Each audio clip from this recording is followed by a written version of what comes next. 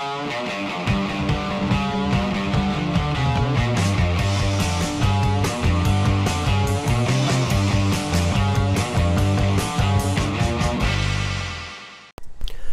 video we start with a hydration chart. Am I hydrated? Aim for clear urine at least 10 times a day. Eat a diet rich in fresh fruits and vegetables. Drink a quart of water before meals. Thank you. So welcome to the tips for the Bupa Challenge 2014. It's next Friday, 24th of January. Starts in Adelaide, starts in Unley, about 3k south of Adelaide. For those who do know, it goes up the expressway. That's that longest climb. It's going to take you about 30 minutes to 40 minutes to get up there, depending on your fitness level. So it goes to Stirling, then to Aldgate, Milo. This is all pretty much downhill. Downhill pretty much from the top of the freeway all the way down to Mount Compass. There's a few little rises, but nothing much. More downhill to Maiponga. And Maiponga is where we have the climb, the second biggest climb of the day. I will cut to that now. Base, this is where you turn off here. It's that little reservoir sign there. Maiponga Reservoir Road. The flies will come and greet you. It's 44 degrees right now. This is the start of the hill. On Strava it says about 5% gradient. That looks a little bit steeper than 5%, but like any hill, ease into it. I'll be riding the wattage. I'll sit on 2 or 3 watts per kilo, just cruising up, talking to the flies. Let's go check out what this hill's all about. The Garmin says 11%. See on my shoulder here. It's a little bit of a wall. 12% gradient now. I'm sitting on 45 cadence.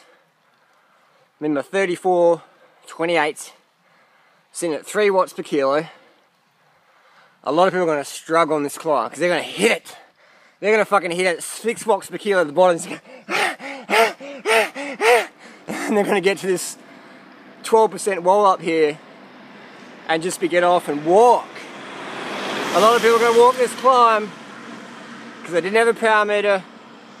They didn't have a compact crank set with a 28 or a 32 in the back. And they go, I'm getting too old. No, you just got the wrong gear, man.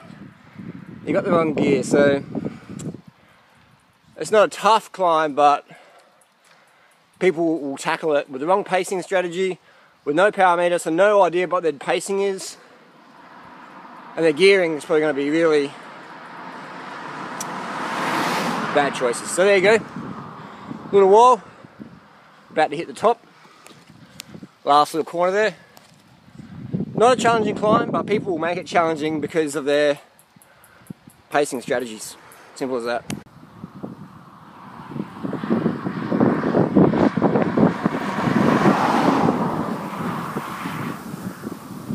Is the climb goes like that and then it flattens off. So it's just the first 2 to 4 minutes where you really got to pace yourself well. Just follow your power meter, good as gold. So here we're riding up. I was with Team AG2R, riding up the freeway. This is the first climb. This is the biggest climb of the day.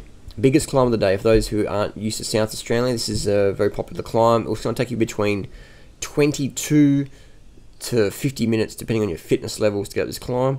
You can see here the pro riders, nice easy cadence. Nice easy cadence. They're riding with the power meters, just spinning. Just spinning. You want to have gears that let you spin at least 80 RPM.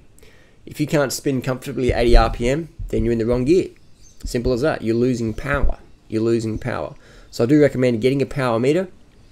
Get a power meter and you'll quickly learn what is the best cadence for you. And you'll quickly learn that between 80 and 100 is going to be your best climbing cadence. So look how easy these people make it. They make it look easy because they use the correct gearing. Simple as that.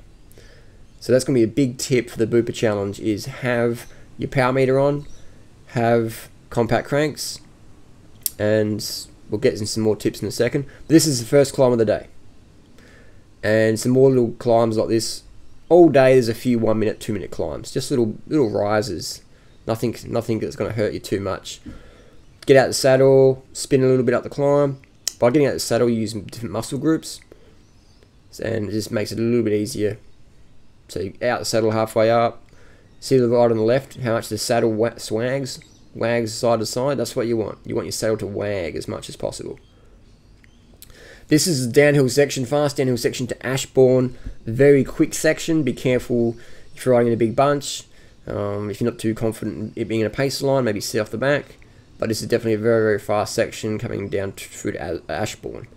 Very fast section. We were sitting on about 50k an hour here. Quite a fast section, and if you get a bit of a tailwind, it will be even faster. So make sure you stay hydrated during the ride. You want to be peeing in the bushes at least every 2 hours. If you're not peeing clear, in that hydration chart we saw at the start of the video, you're dehydrated. If you're not peeing every 2 hours, you're dehydrated. You're not going to enjoy the ride as much because now you're dehydrated. I've been training with these pro teams for a long time, going out with them in Adelaide for the last 10 years. Every 2 hours, these pro teams stop to piddle on the bushes. You want to be hydrated. A lot of girls out there say, oh, it's easy for you, man. No. All the women I train with, man, they all pee in the bushes as well. You've got to be hydrated. You've got to pee every 2 hours. Otherwise, you're going to dehydrate yourself and you're going to feel crap, especially if it's hot.